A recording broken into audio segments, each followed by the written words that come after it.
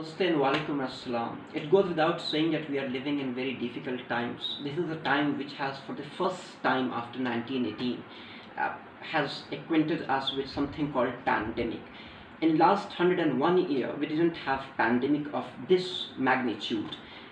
In 2020, we have seen our daily lives disrupted very badly. It's a time when we could lose hope in ourselves, in our surrounding.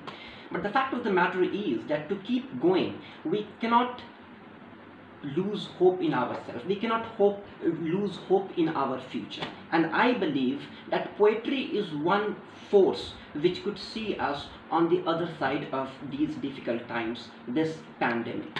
Today I am going to read out a poem to all of you, a poem written by Vikram Seth. The reason I have zeroed in on Vikram Seth is because he is an easy writer, but at the same time he has very high standard.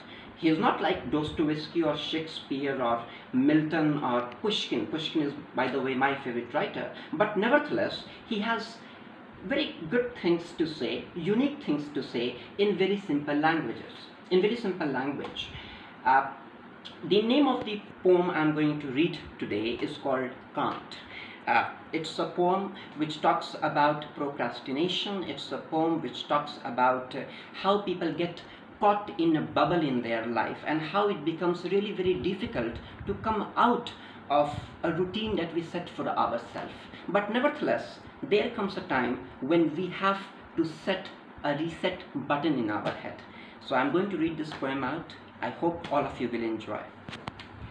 Can't is the name of the poem by Vikram Seth. Can't. I find I simply can't get out of bed. I shiver and procrastinate and stare. I will press the reset button in my head. I hate my work, but I am in the red. I would quit it all if I could live on air. I find I simply can't get out of bed. My joints have rusted and my brain is lead.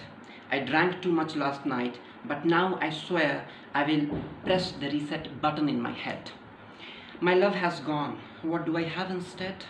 Hot water bottle, God and teddy bear. I find I simply can't get out of bed.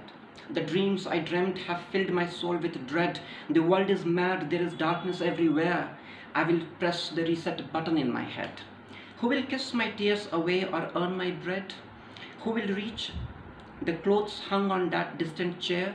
I simply must get out of bed and press that reset button in my head. Thank you so very much for watching me.